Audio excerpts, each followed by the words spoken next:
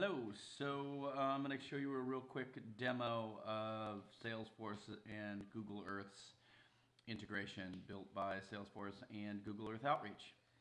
So first of all, you've got your generic Salesforce environment here. Here is the description of this particular project in a tab. The basic idea here is that you have a list of accounts inside of Salesforce, and let's just say let's find all accounts in San Francisco.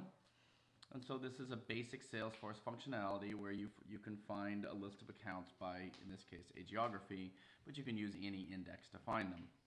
So let's take that same context and bring it over to what we call our geolocations object.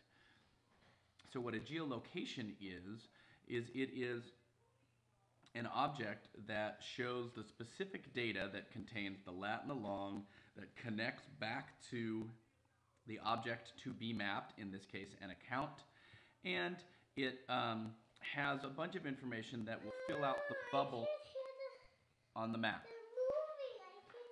So if we go to the GeoEarth map,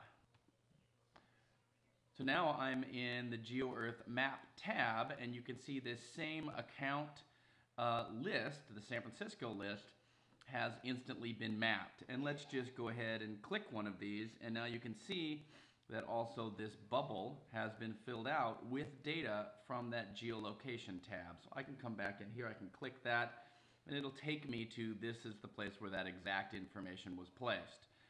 So this is designed to be pretty extensible.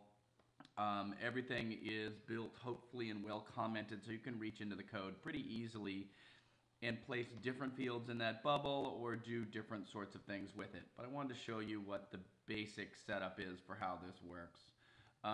At the moment it also uses, as you can see here, I can just click this button for geocode my accounts, and what it does is it'll just scrape across all accounts in your database and put a lat long or create a geolocation object, placing a lat long against all of them. It does this using the Google Earth API for geolocation.